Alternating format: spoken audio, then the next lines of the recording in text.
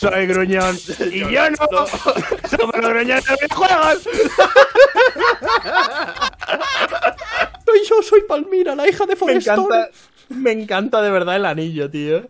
Le ocupa toda la mano. Soy totalmente fan del anillo en la palma, ¡Oh! ¡Oh, no! Me acabo de dar cuenta de una cosa. ¿Qué? Si la chica tiene las hojas de la cabeza de color marrón y lo que parece una falda es de color marrón y lo de la cabeza vendría a ser su pelo... ¡No! ¡El verde lo confirma! ¡No! Y su novio lo confirma, además. ¡Exacto! ¡Dios! ¡No! ¡Qué mal! Y eso me hace pensar, ¿qué será tan horrible que se lo tienen que tapar con una camiseta? ¡No, Dios! ¿Cómo? ¿Has venido a por el tesoro del rey de los piratas? ¿Y a por ese anillo? ¿Y estás buscando uno de los cristales estelares? Pues sinceramente me importa más la cantidad ridícula de plata que tiene que la propia propiedad preciosa. Pues el tesoro se encuentra en el barco que hay más adelante. Pero ten mucho cuidado, dicen que el espíritu de Cortés lo protege. Aunque eso es plata de 2 kilotes. ¿De 2 kilotes?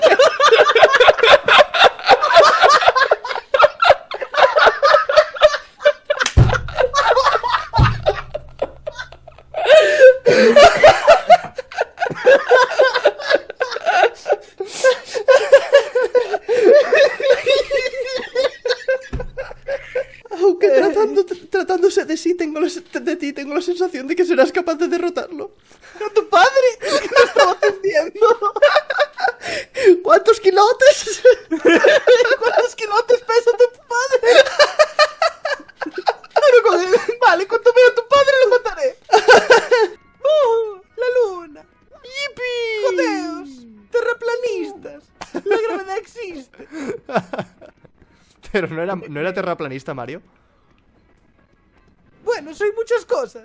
Soy un hombre complicado. También soy tremendamente racista, homófobo, gordófobo. Y a la vez gay y gordo. Y italiano, que es una minoría racial en este mundo. A mí el argumento terraplanista que más me gusta es el de no existe la gravedad. Lo que pasa es que existe la atracción de las cosas. Que dices, hostia puta. Bravo. Es como de no, la evolución no existe, solo que unas especies pueden dar lugar a otras poco a poco, ¿sí? Pues, no existen los kilómetros, solo existen los metros consecutivos. No existen los kilómetros, existen los metrotes. Metritos, metros y metrotes. Y no hay nadie que te saque de ahí. Ay, metrinos. Metrinos, metros y metrotes. Así tengo mucha curiosidad por saber qué hay escrito en ese diario. ¿Qué tal si lo comprobamos? De acuerdo. ¿A cuántos metrotes estará Villa Preciosa?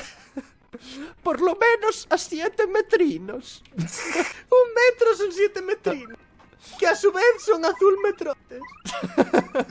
Seguro que hay alguien tomando nota de todo y que se va a crear una especie de guía con las distancias en base a eso.